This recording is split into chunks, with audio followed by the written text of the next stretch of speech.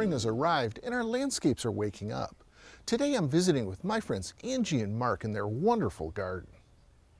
As you enter their garden, Angie and Mark have trained the native Tangerine Beauty crossvine to scramble up and over this entrance arbor. It's simply covered in flowers.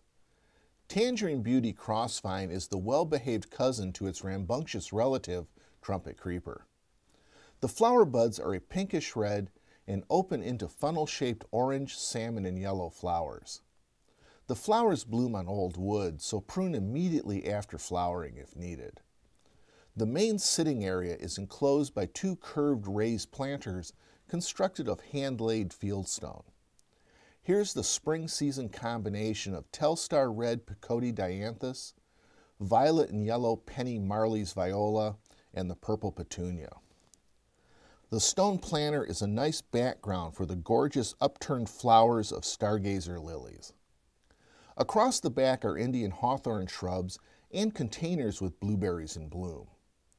The gas fire pit warms the sitting area in the evening. To add interest, hanging baskets are strategically placed around the garden, such as this colorful red bougainvillea, which is waiting for the yellow ladybank's rose to catch up. There are also interesting garden art features.